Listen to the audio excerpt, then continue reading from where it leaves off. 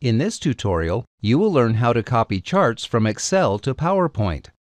First of all, create a new slide, click on the New Slide button in the main menu, and select Title and Content as your layout.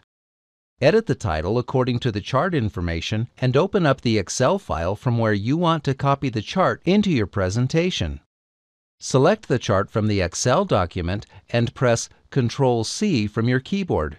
You can also go to the Home tab and click on the Copy button to copy the chart. Once done, close the Excel file and return back to your PowerPoint presentation.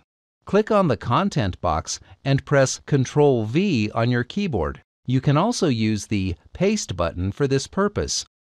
You can access pasting options from the Control drop-down on the canvas. You can click to preview the different options available. Now, move over to the Design tab and expand the drop-down menu to view all the different themes available. To apply a particular theme, simply click on it and the changes would be applied. To scale a chart, click on its edges and use the cursor to drag the image, scaling and changing position according to your preferences.